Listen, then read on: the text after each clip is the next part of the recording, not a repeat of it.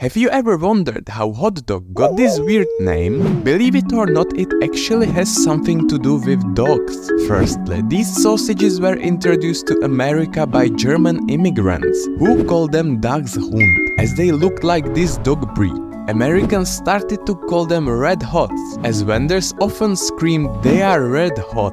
Both inspired a cartoonist in the New York Polo Grounds in 1901, who drew barking dachshund sausages in a warm roll. He didn't know how to spell the German word, so he simply wrote hot dog.